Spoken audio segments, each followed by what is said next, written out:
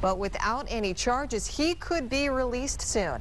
Meanwhile, police are still calling her husband a person of interest in the crime. 7 Action News reporter Kim Russell joins us now live from Grosse Pointe Park. Now, Kim, where does the investigation stand this morning?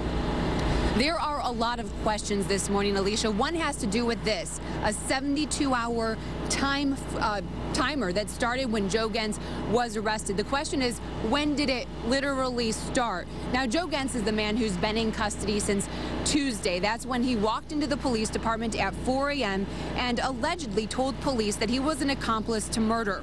Now, the Grosse Pointe Park police tell us that he is still here at the jail. Police are allowed to hold someone for 72 hours or else they have to either charge the person or release them. He has not been charged. The question is whether he was arrested right when he walked into the police department Tuesday morning or sometime later. Police may argue that he was there voluntarily for some time, that he was not officially arrested. So we do not know when the clock started, when he will be either released or charged. Meantime, Bob Bashara remains a person of interest as police investigate his wife's murder. They are looking into his personal life. Sources say Joe Gentz said Bashara took part in the murder. Bob Bashara's attorney insists Gentz is not credible.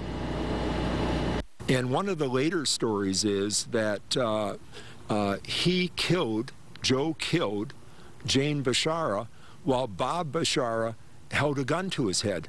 How much sense does that make? I mean, that would be the most bizarre killing of all time. His stories keep getting worse. Meantime, we told you that last week sources told us that Bob Bashara failed a polygraph test given by the Grosse Pointe Park police. Now, Bashara's attorney says that another polygraph test has been given and that Bashara passed it, that the test proved he had nothing to do with his wife's death. Police, though, say they had nothing to do with that test. It must have been an independent one. We'll continue to follow this story and bring you any information as it unfolds, any charges that could come today in Grosse Pointe Park. Live, Kim Russell, 7 Action News.